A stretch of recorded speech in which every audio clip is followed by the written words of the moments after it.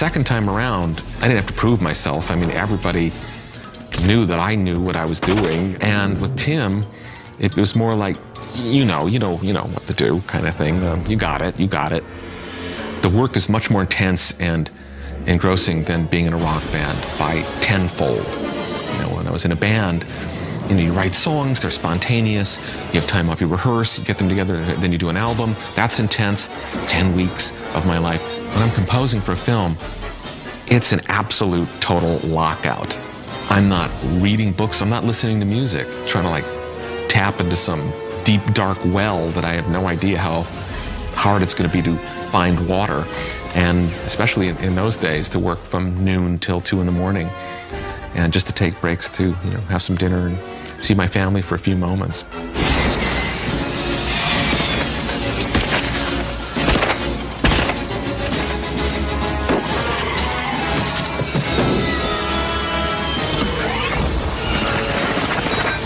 Batman Returns was halfway for me between doing a film score and writing music for an opera, because every scene felt like the curtains were opening up on a theatrical vignette, and I'd play the music and the characters would do their stuff. Everything was very broad, and then the curtains would close and the next scene begins. It has that feel to it, and that's really fun, even more so than the first.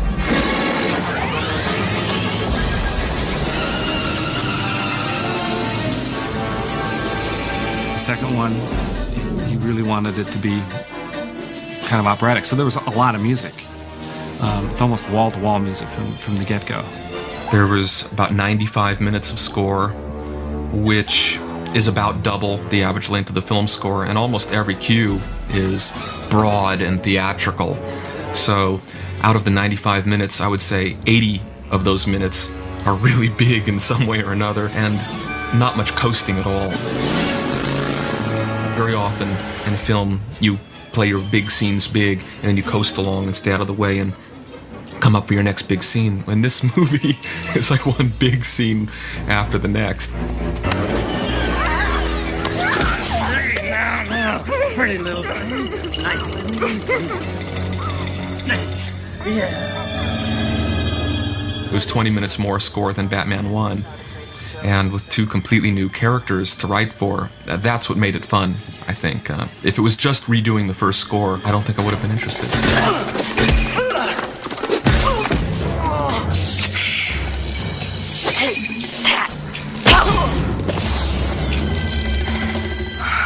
Thanks. Tim will just talk to me in a completely gut-level way. He'll just tell me his feelings about this character, his feelings about that character. We never talk specifically, it's going to be this kind of music or that kind of music, because we've worked together so much. We know that it never ends up being what we think it's going to be. So there's no point in being specific that way.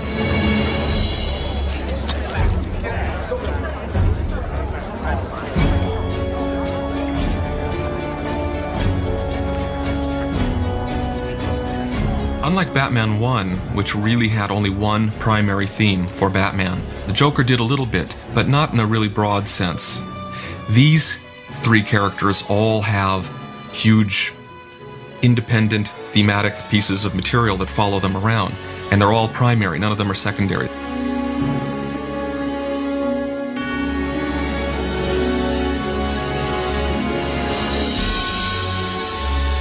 The Penguin probably has the biggest chunk, even more than Batman, really, in terms of musically following him.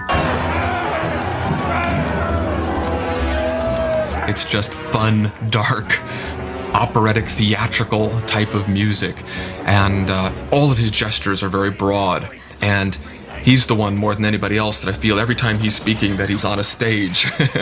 Like, I could picture the proscenium and the sets behind him, and he's just belting out his lines on the stage. So his music is more simple that way. It's sinister, but sinister for me is fun.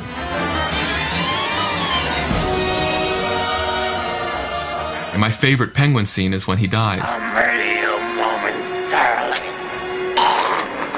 And but first, a cool drink of ice water.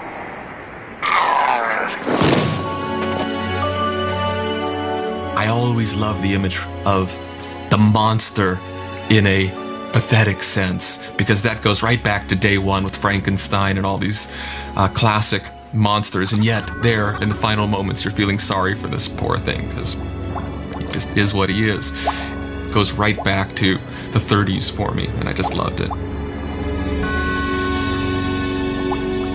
Catwoman's character is both more complicated and more frisky.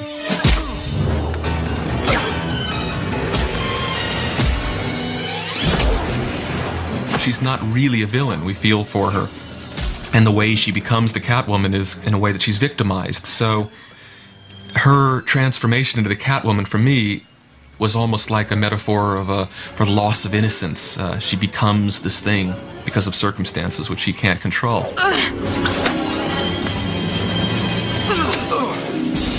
Then there's a very kind of tragic, sad part to her theme, which I bring back 4 times in the film.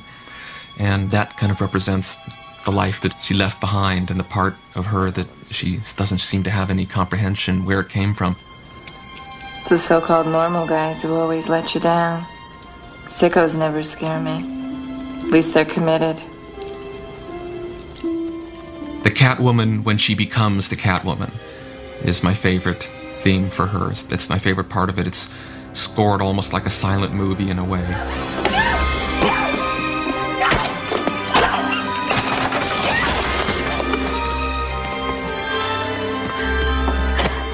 She's essentially destroying her apartment, and in the process this big piece of music is playing over it and not necessarily catching her action in a very scory way, but playing more from inside her head.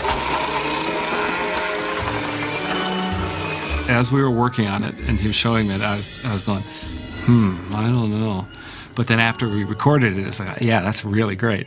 This is the high screeching motif with the high strings, harmonics. It ended up being chilling to me.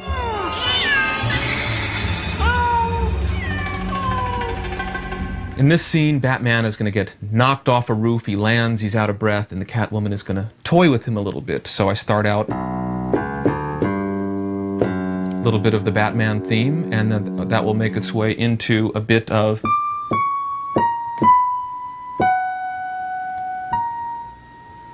the Catwoman's theme, a few notes, and I'll see how they work together. And in this little demo with synthesizers, I play against the screen and see how it all works. Batman is knocked down. And she's going to have her fun with him, so we keep it nice and slinky. You can't net to a girl like me. Handsome, dazed, and nice and smooth, and I see the mistletoe up above. She notices the mistletoe. Again, we bring back the high strings. That's her little thematic piece that keeps coming back over her. And she's going to give him a nice cat kiss.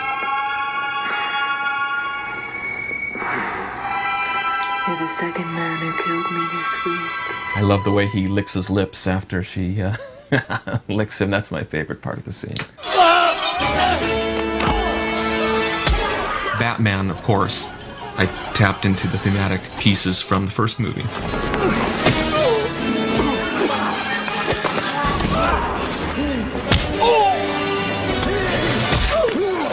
I tried to make it so at least it's grounded. It is the same character as the first movie, so when he's on screen you hear his theme, and half a dozen times I try to invoke that very closely to the first movie. It was nice being able to just bring that back very clearly in certain very defined and specific areas.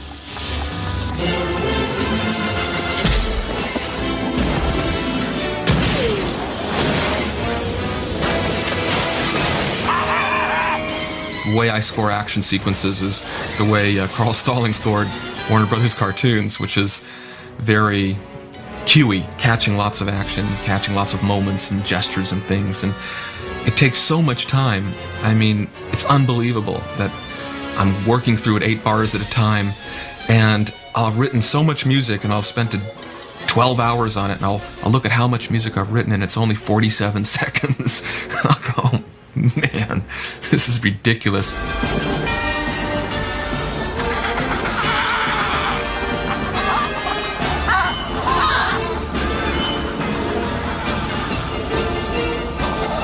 I love doing these action scenes. Of course, this is kind of unique because one of the biggest action scenes has nothing but penguins marching.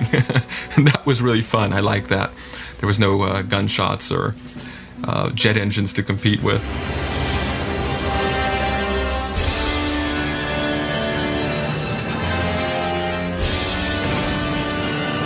There was nothing to think about. It was just like right there. It was just have fun with it. There was no stressful internal battling like on the first one and most films since then. It's been, I suppose, a constant learning experience. That 19 years and 50 films later, I still feel like I'm just cracking the surface of. Now, probably another 20 years, I'll get good at it.